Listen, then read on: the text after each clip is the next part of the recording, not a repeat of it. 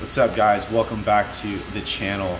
So right now what we're working on is filling up the patches right here in this quarter panel. Just finished cutting and welding this fender to kind of continue off of the last video. Pretty much going to take this excess material that Arlen suggested using because it makes so much sense on this, and it's already actually to the shape of the fender if you take a look right here. So we're going to cut off, like, say, a piece to patch this up. We're going to cut it off and then tack weld it onto the quarter panel, and then go ahead and bend that piece in, and then trim any excess material off and then weld it on the inside.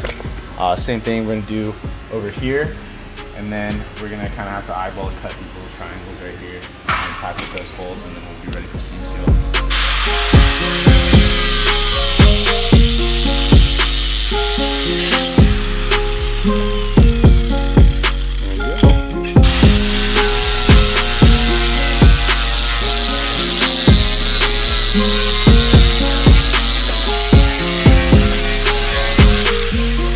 In case you guys are new with welding, which it doesn't seem like it is because a lot of you guys leave comments giving me welding advice, but yeah, definitely want to have raw metal to weld on. You don't want to weld on anything, any metal that's dirty, or try to avoid to, is what I've learned. So sharing knowledge is key.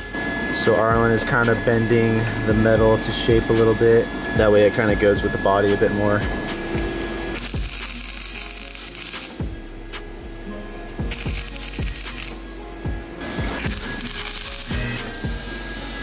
So now that Arlen has a couple tacks on there, you can go ahead and just, use both hands now and not just use his left hand.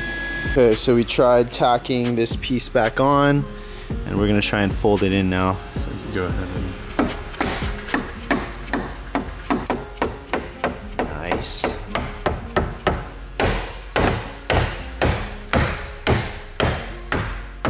That worked out a little better than I thought.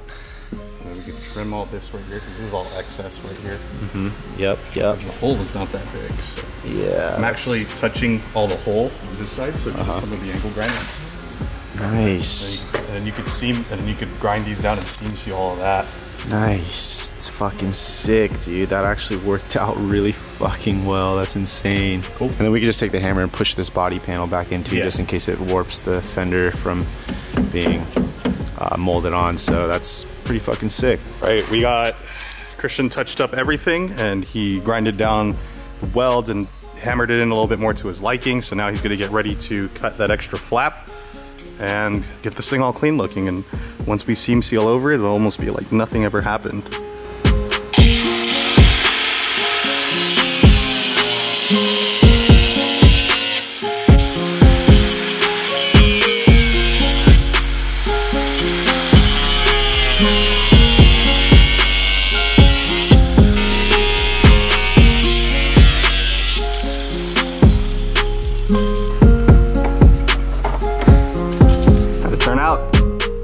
Awesome. I think what I'm gonna do is... So here is the finished product from the fab work that we did, and it's actually pretty good. There's not that much gap back here. Christian did a really good job cutting it, and it just worked out really well. Now that all that's left is to really seam seal it, all these corners, and once we finish all this up and hit it with some underbody coating, it'll kind of just disappear, and it'll just mold into the regular body lines. Pretty much. You excited? Fuck yeah, dude. I'm hella excited. Now we just gotta do this side, and then I'm not really excited to work on these things. It's always the smaller pieces that are always give you a pain in the ass. Dude, fuck. So now it's Christian's turn to weld, and he's going and tack welding it like I did on the other side. That's looking pretty good. Thank you, sir. Pretty good. Ooh. Fuck that. Yeah, I don't think this one you need to hit too much. The gap isn't too big on this one. Yeah. Now I can hit it because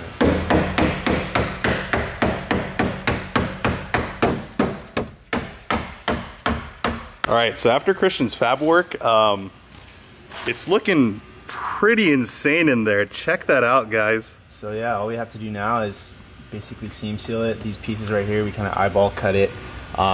This we kind of thought we needed to weld on the bottom, but it wasn't even necessary because we could just basically bend it to the right shape, weld it from the top, and then just seam seal the rest of it, because honestly this offers no structural integrity, just basically a cover. So we could just tack it up here and then go ahead and cut off the excess. And then the seam sealer will actually help hold it up too, so exactly, you'll be good to go. The seam seal is actually pretty strong, right? Like you were saying, some cars are actually basically on all yeah, seam sealer. Over at my work, most of the supercars that I work on is 80% seam sealer.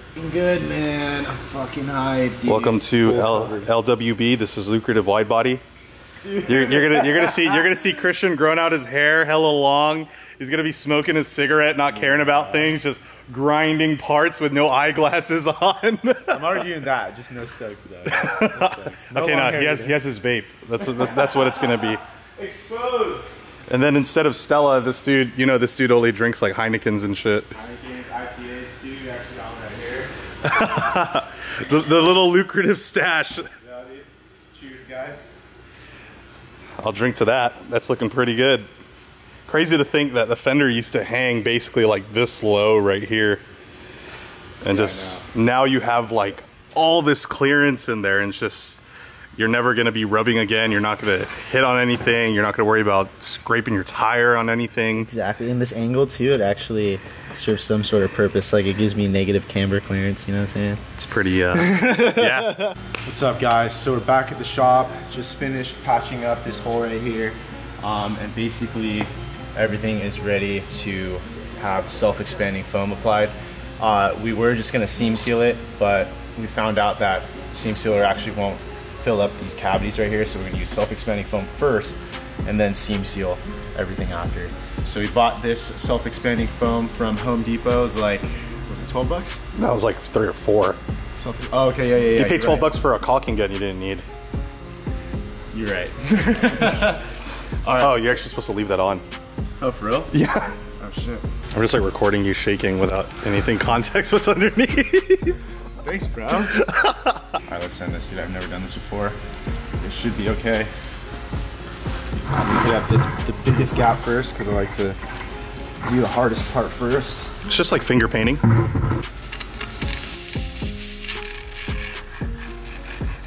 Alright, so it looks like some sort of... It's like whipped cream. I know.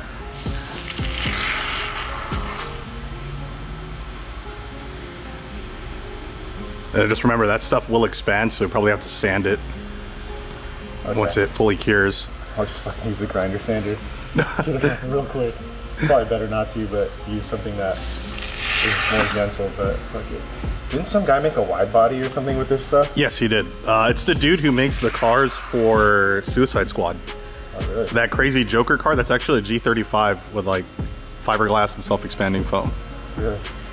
That's crazy. I got you, bro. Is that the first time somebody's sprayed something on your hands? I think so. So we have all the self-expanding foam already dried up. The next thing we can do is basically try and cut off as much as we can, and then probably hand sand it all down and smooth. And then we'll be ready for seam seal. All right, so here we basically grinded down all the foam. So it looks a lot cleaner, and there are no more holes there are no more holes that'll allow water to kind of rust the inner body of the chassis. So this is looking really good, guys. The next thing we have to do is seam seal. Also, guys, really quick, before we continue the work, I want to go ahead and ask you guys how you guys feel about this black tee. Basically switched up the font color and made it red. Let me know in the comment section below if you like it and if you would like for me to drop this version of the t-shirt. But yeah, guys, we can make them. All right, guys, so we just finished seam sealing all the foam here. And yes, I would agree, it doesn't look too good. It's kind of looks like trash, right? Wait till you undercoat it. Exactly. He's the man right here. This guy's, you go black, you don't go back. Okay, bro, that's enough. But true. So the next step for us is undercoat. In case you guys don't know what undercoat is, this bottle right here is undercoat. It's darker than this fool right here. As you can tell. I know, that's what I was gonna say. You should see my older brother. Anyways, yes. The undercoat is black. Next step we're gonna do is spray basically everything here except for the coilovers and rotors. Obviously we're gonna cover that and spray everything with undercoat, and so that it looks basically brand new, and that so all this foamy stuff is protected. The seam sealer does harden everything up, but this is kind of like the last final seal that's gonna just keep all the water out from like the inside. Foam was primer, seam sealer was the paint, and then this is your clear coat. Exactly, and it's heavy duty clear coat too, which is really cool. You can get one of these bottles at O'Reilly's for about 20 bucks, right? Something like that. Yeah, it'll last you a long time. Exactly. Actually, my Civic, the whole engine bay is all undercoat. Oh really? Damn, you went the extra mile. Like, well, I did that really because reliable. like I was thinking about it, like if I track this car and like if I blow the motor, which I pray to God I don't, and oil gets everywhere, it's going to be an ass to clean. Yeah. So undercoat, the good thing about it is that it repels things like grease, water, stuff like that. Like, everything just kind of slicks off, and with a pressure washer you can just get spray it all off. Yeah, that makes a lot of sense. It just doesn't look that pretty, right? But this guy's no, a cool it looks one. good. It does? Once you spray it on, it looks good. No fucking way. Some people people use like, you know, if you've seen bed liner on trucks, spray on bed liner where it's that textured black, that's what undercoat essentially is. Okay, that makes sense. That's kind of what I was expecting with this. So yeah, guys, 20 bucks, and we'll probably get both rears done with this, so super stoked. So before we spray everything with undercoat, we're gonna go ahead and get a rag and isopropyl alcohol and wipe everything down under there, because we don't wanna kind of coat any dirt in between the body and the undercoat, right? It's not going to stick. And it helps promote like adhesion and stuff like that too, because the whole surface is degreased essentially. Exactly. In case you guys haven't noticed already, this guy's like my human Google. I don't even need to ask Siri anymore. I just ask Arlen. I'm like, hey Arlen. He's like, dee-dee. The dee-dee. So are we going to start making lucrative hubs now, like a Google Home hub? And then it's my voice voiced over it. Oh my gosh. And then watch, you guys are gonna ask it some questions, and I'm not gonna lie, it's gonna be biased. And like, hey Arlen, should I stand and camera my car? Dude, no, I'll get a track set up, fool. Dude, Arlen, look at this shit, dude. Dude, it's looking better already. I know, dude. The more and more that you go, hold on, let me go get some light for the viewers so that they can see. So like, I honestly thought like it wasn't even gonna do anything. I thought like the isopropyl alcohol and the rag was just like, okay, they're just wiping dirt. It actually looks like it's putting in work, dude. Oh fuck. It's just alcohol. Yeah. Drink that shit every day. I'm just kidding, not every day. That's not the kind of alcohol you should be drinking, no, but alright. Not drink this shit, guys. I was just talking about a different thing. We got some IPAs in the fridge, you want one? I'm just kidding. Claw's the law, bro. Claw's the law, dude. I didn't even know. Dude, you freaking meme, bro. You got all these memes loaded up. It's so funny. Claw is the law, dude. I don't even know what it's about, bro. Like, it's White Claw. Have you had a White Claw, dude? I had a White Claw. I had one at that party on Saturday. It wasn't. Oh, when you got it super trashed. Oh, it wasn't.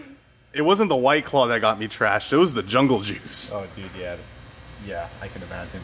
But yeah, dude, White Claws taste like water, bro. I don't know why people like rave over that shit. Don, if you're watching this video, that wasn't Jungle Juice, bro. That was 1 bottle of Tampico and 8 bottles of New Amsterdam. Jesus. Sounds like... And then a Malibu, which doesn't make things any better. I think you got played, bro. I think you drink... I think the Jungle Juice was Henny and Patron mixed together. Oh, Patronacy? That's the worst. Dude, it's the worst, bro. It's Patronacy, bro. It's like a Harry Potter spell. It's the spell that gets you knocked out. Yeah, dude. I'm trying to get Leviosa not knocked out. What do you got there? Oh, you know, it's just spray tan, you know. I'm trying to turn black. I'm too light skinned for this. You gotta match to the shirt. Oh yeah, this is perfect time to plug the red, guys. What do you think of the red in the center, bro? Red font.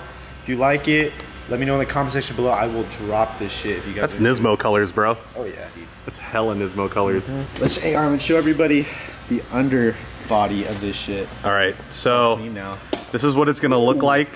This is what it looks like now, and Christian's gonna get ready to spray it. So you guys are gonna see how much of a difference a new fresh can of undercoat will actually do for your car.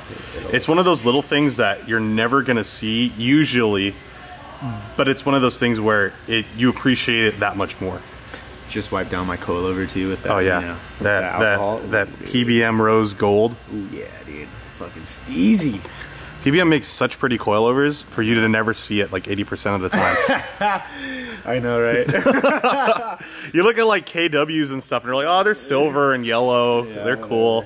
PBM just be like, oh, we want orange and rose gold up in here. You gotta be flashy, bro. Because you have to flex. You gotta flex, dude. Drifting's about flexing. It is, dude. It's street flexing. Definitely. You don't. This guy's not a flexor. He's a sleeper, dude. You wake him up and he just takes you out, dude. That's exactly what he is. Oh, that's why my car looked ugly. You don't expect it, and then and you get toasted. Oh god. So this is the current setup right now. We sort of wrapped the t-shirt around the coil and put another one and laid on top of the brakes, rotors, control arms, etc., so that we could actually spray inside the channels and just get it as clean looking as possible. I know, dude. I'm so fortunate that I have a bunch of like random t-shirts at the shop. Shout out to Uncle Son, dude. The funny ass dude in the previous videos. Uncle Son, dude. He's so funny. Bring him back. I know. We got to bring Uncle Son back, dude. He's so much fun. He brought me just a bunch of like white t-shirts. He's like, yo, do you need some like t-shirts to use as rags, bro? I got like hundreds of them. I'm like, yeah, dude, send it. So now we're using it for this. All right. I can't wait to see the first spray and just like imagine the whole thing. I think it should be good. I shook it for like 2 seconds. seconds. You'll be good. All right, let's see what happens. All right, guys, here we go.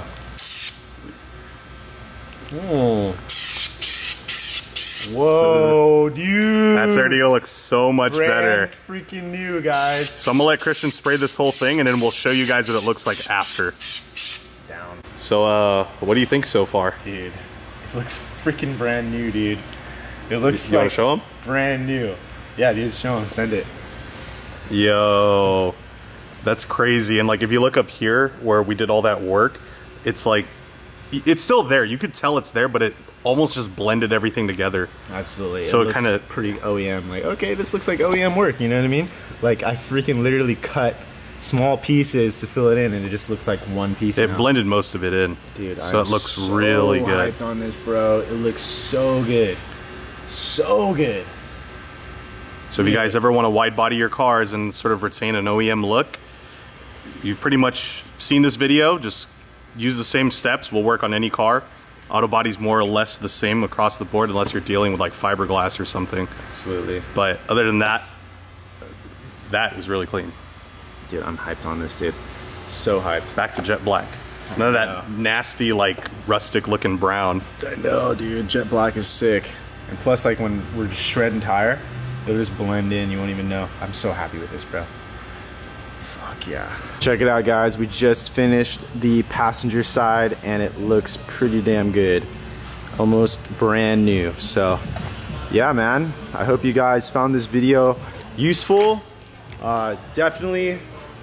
It is definitely important to make sure you seal the underbody of the corner panel when you're cutting, because honestly, you getting water under there can rust all the metals that you cut and can make it weaker. You don't want weak metal under there that's actually supporting your quarter panel and all the inside, because then that's exactly how you get chassis rot or body rot, whatever, and that just makes your car just like more, I guess you could say, ugly and weaker. So to preserve the car, I think it was an absolute necessary step to do. All the metal work that I did and all the underbody coating, because we are trying to preserve this 20 or 30-year-old car. I want to be able to drift this thing as much as possible, so I'm very happy that I went this route. Also, as far as how much I spent to do this, the sealer was like 12 bucks, the expanding foam was like $5, and the underbody coat was like 20 bucks, and one can did both sides. So just so you have an idea, it's really not too expensive. It's like 40 bucks and you get really clean work, and as long as you do it right and weld and patch everything like I did earlier in the previous video, you guys will get a very similar result. So if you guys are doing a wide body kit or even a Ishikawa body kit, I highly recommend you do this, because, you know, as far as clearance goes, I mean, you're gonna wanna do basically the work that I did. You don't want to just cut everything out and have everything exposed on the inside, unless you plan on just having that full track car and you don't plan on streeting it or whatever. But anyways, I hope you guys found today's video useful and helpful. Don't forget to like, comment, subscribe. Thank you guys so much for making it to the end of the video. Please don't forget to hit up Lucrative Co. I'll have the link in the description below. Let me know what you think of the red font design, and we did recently restock all the black and white tees, so head over to the website, cop some merch, support your boy, and be ready for these more frequent and consistent uploads. I'm super excited to get back on the daily grind and just get this car on the ground again. And dude, that motor, man, I really need to get a hold of Grom, because I'm waiting for a quote, to be honest. But anyways, we'll save that for next video. Thank you guys so much. I'll catch you guys next time. Peace out.